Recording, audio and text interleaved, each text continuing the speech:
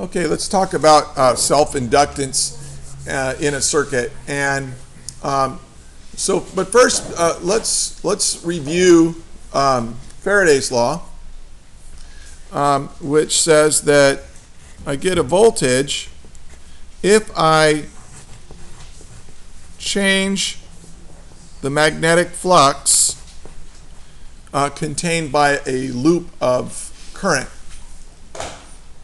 Or I'm sorry, if I have a conducting loop. And if I have a conducting loop, I will induce a current to flow, and that current will create its own magnetic field that will oppose the rate of change of the magnetic flux contained by that loop. And that's the negative sign. Now, one thing I didn't cover, and by the way, I do expect you to read the book as well as listen to the lectures and think about the notes and all that. So please do that, because there was one thing I didn't get into. Well, what if, let's say I have a conducting loop, just make it a rectangle, and I've got some kind of magnetic flux contained by this loop, and I change.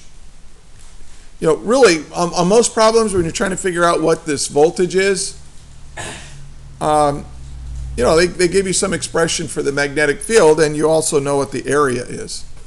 All right, so you can take the derivative of it or whatever and figure out what the voltage is.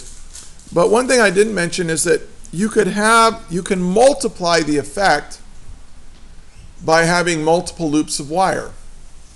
So if I have one loop of wire like this,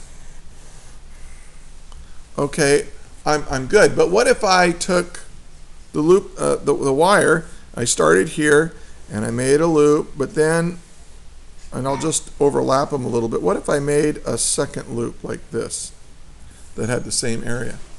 And it's all one wire. Well, what I essentially did is I doubled the area, didn't I? I doubled the area that has magnetic flux through it. Right? I mean, if I took this and just put it off to the second loop and just put it off to the side and put magnetic flux in it, it would be twice as much area. So so what it does is it multiplies the effect. And so if you have the number of turn, they call them a turn of wire. Like you start with 1, 2, 3, 4. And by the way, this is what happens in an electric generator or a motor. If you look inside, you'll see coils of wire inside, and that's what's going on here. They're multiplying the effect. And so you have, what we do is we just multiply by n. And what is n? N is the number of turns of wire we have. So if they tell you how many turns of wire there are, it just goes in there. Now, if you think about it, if we complete Faraday's law, and you say, all right, well, you have, am I still on camera? Yeah. E dot ds. Well, by making another turn of wire, you're just making the length of wire twice as long. So that's another reason why it multiplies. The electric field itself that's induced in the wire isn't going to change, but the distance that electric field goes through depends on the number of loops. So this is, that's Faraday's law. And remember that the negative sign is kind of where we get Lenz's law from. Lenz's law kind of says, hey, it's going to create it's going to create a voltage that will create a current that will create a magnetic field that will oppose the rate of change. And this means oppose. That's what that negative sign means there. Okay, well, this is all fine and dandy. But there is a loop of wire, like a conducting loop of wire like this that we dealt with a long, long time ago, but we've never really thought of it in terms of inductance like this. And that is just a plain old circuit. And what I'll do is, let me erase this.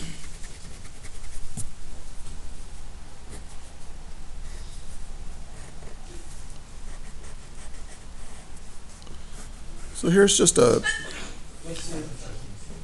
here is the EMF of a battery. Okay, so this is just the EMF of our electric cell here. And we'll say the internal resistance is negligible. And this has some resistance R over here.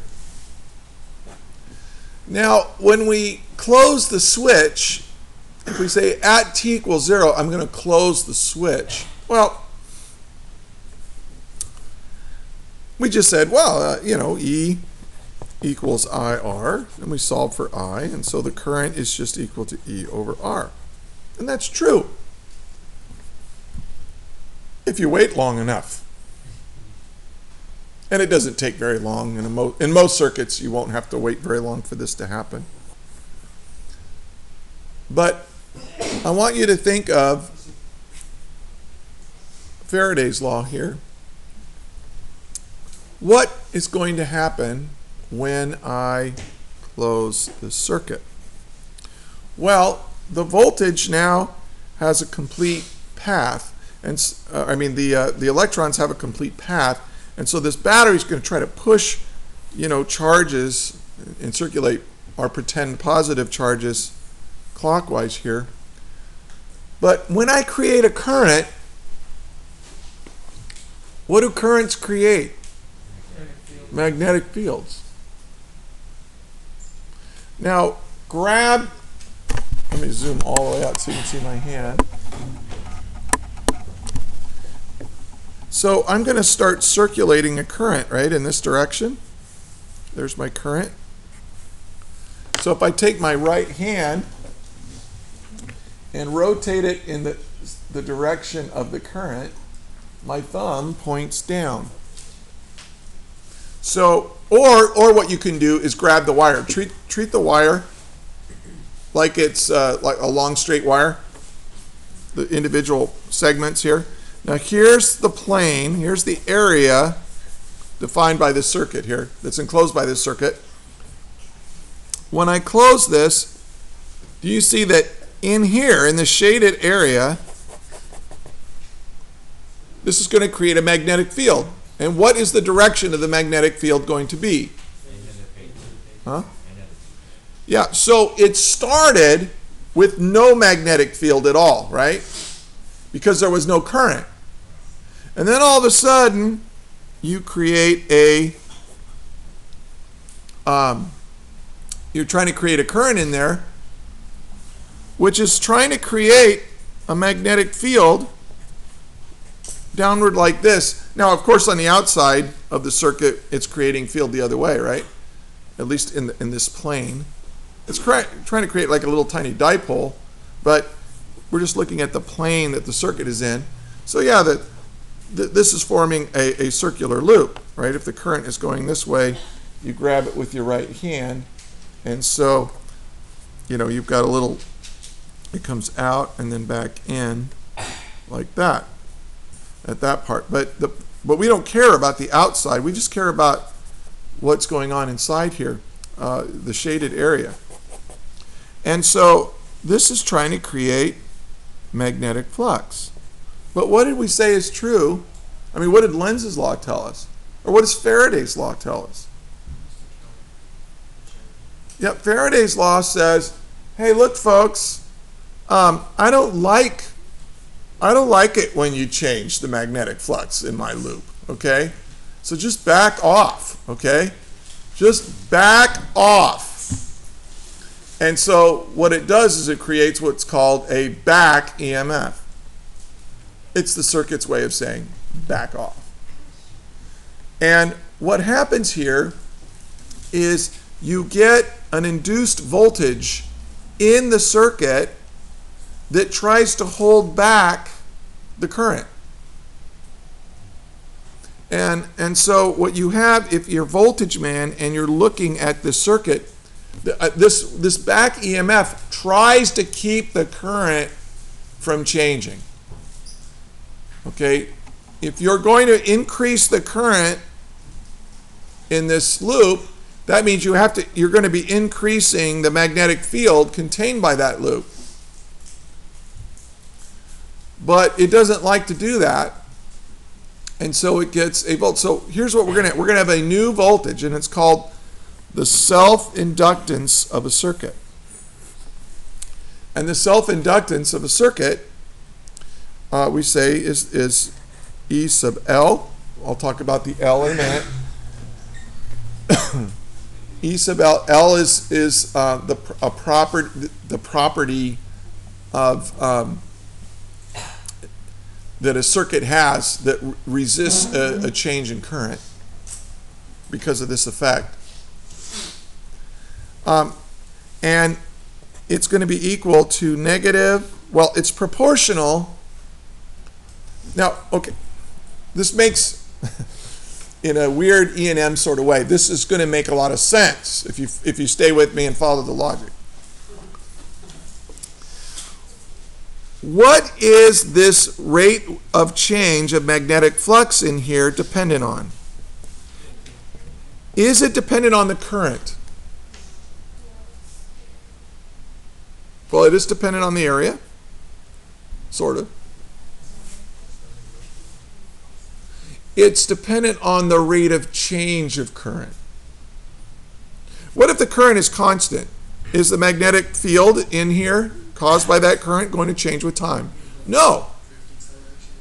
So only if you have a rate of change of current are you going to see a rate of change of magnetic flux in here, and are you going to see this back EMF, or this induced voltage that's going to try to create a current that's going to resist, that's going to create a magnetic field that resists the rate of change of magnetic flux. So really this back EMF is dependent on the rate of change of current. And the rest of it depends on the circuit. It depends on how the area of the circuit and all that kind of stuff. So we just give a property of this circuit to resist the rate of change of current by creating a back EMF, a backwards voltage. We're going to call L. Now what is L? L is called the inductance. Am I still on camera? I can zoom in a little bit.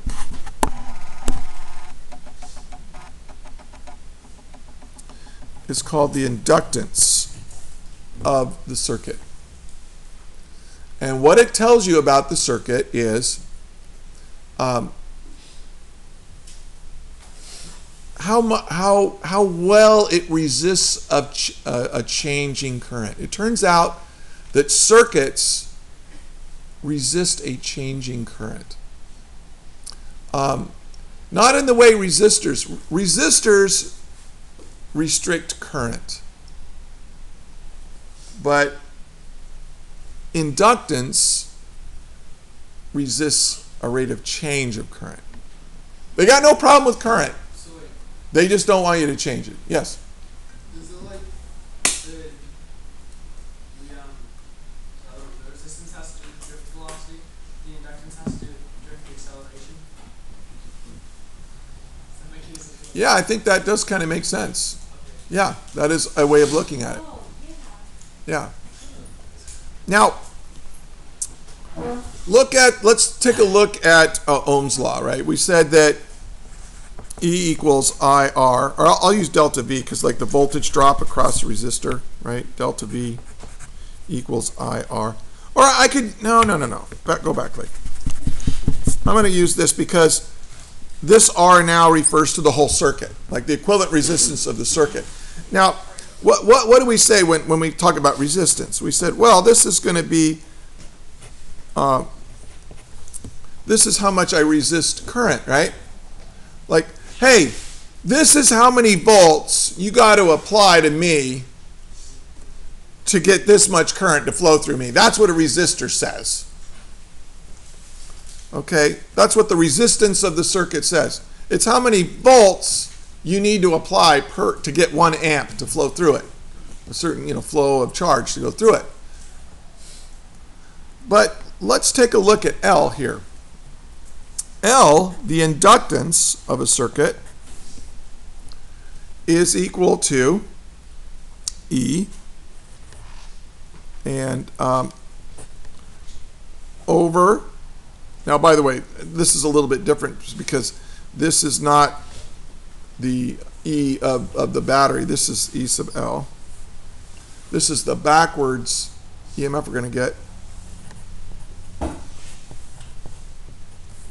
Now, what this is this, oh, you're going to change the current? I'm going to resist that with a voltage that's going to be backwards. Okay, that's why they call it a back EMF. And what it does is it slows it forces the circuit to take its time to reach its maximum current. Okay. Now let's take a look at the units here for inductance. Okay, and it's not that crazy. It's a volt per amp per second. Now that's the way to think about inductance.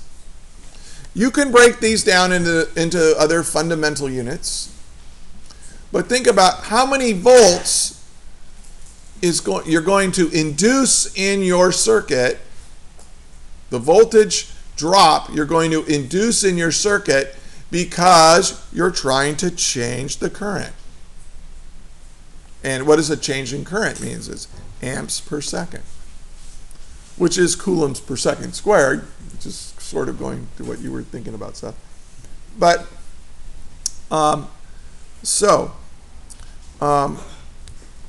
what I've got here is when you've got Voltage Man looking at this situation, you start here, and Voltage Man has the superpower of being able to measure the voltage in a circuit everywhere instantaneously, all around the circuit. And so when Voltage Man looks at this, it says, oh, I got a voltage increase, so I'm going to hop up here. But then I've got a voltage drop. And that voltage drop is not in any one place. It's spread out through the whole circuit.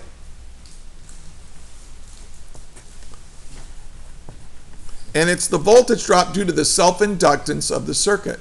That is, as this voltage here tries to drive a current through the circuit, that current creates a magnetic field and the rate of change of that magnetic field creates a voltage, as Faraday's law says, that tries to hold back, it acts like a voltage drop. And then, of course, you have minus IR, and then you have is equal to 0. So when you think about this in terms of energy, think of this. At some instant in time,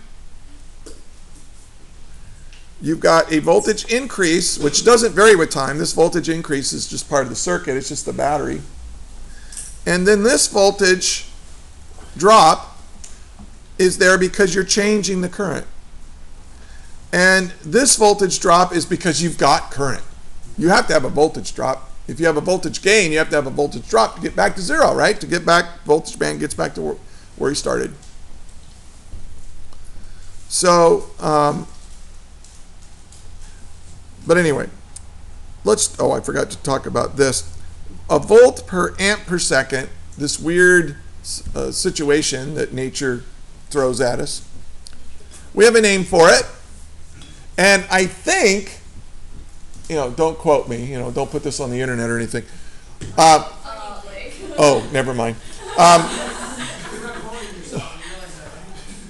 I think it's the only unit of measure that's named after an American physicist. So if you're any kind of patriot at all, you know what this is. It's called a Henry. A volt per amp per second. It's called a Henry, and we just abbreviate it with an H, capital H. Now, that was his last name. He's one of these guys that's got a first name for a last name. Ricky Bobby. Ricky Bobby. If you're not first, you're last. All right. Now, okay. So, now this is weird stuff, and that's why I go so painfully slow, and my poor Evan is fighting off the long evening of study or something. I don't know. The Langley. What? The Langley, named after an American astronomer and aeronautical pioneer. There you go. Okay.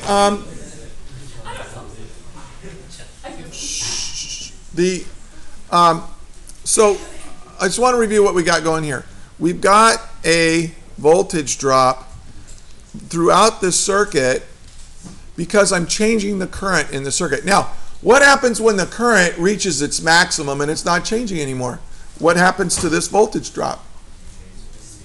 It essentially goes to zero. And, and then we end up with regular old Ohm's law. So we're just adding a new voltage drop that's transient. Transient means it changes with time. It goes away after a little while. It's kind of like an RC circuit in a way. Remember we had an RC circuit that kind of changed with time? But it's a little different, and we will go through that. One last thing.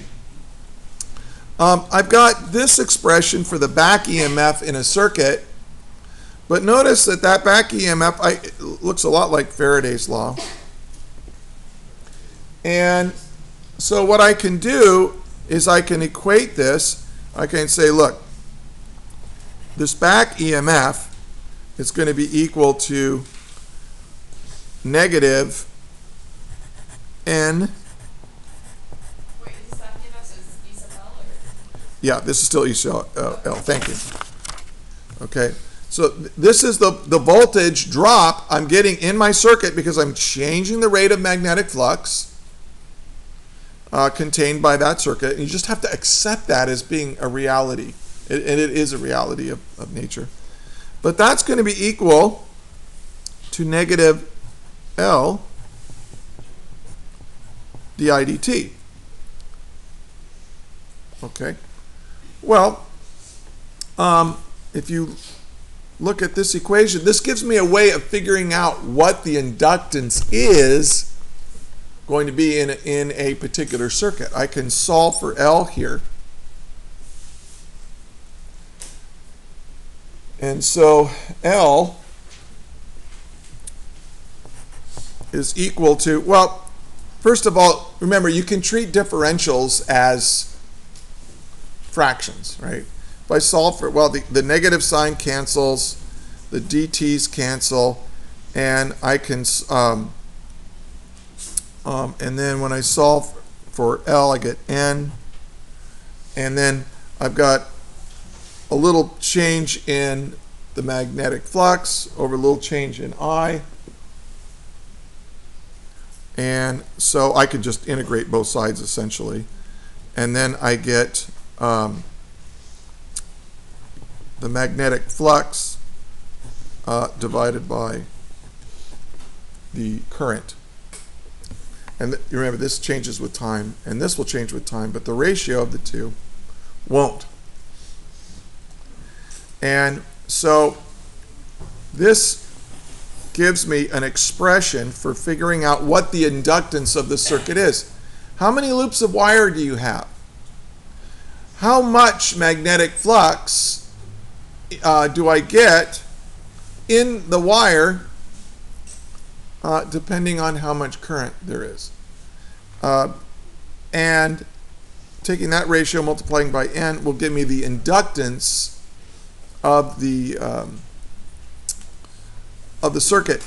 And not only that, hey, this gives me a, this gives me a way of figuring out what the inductance is, which we're going to do next.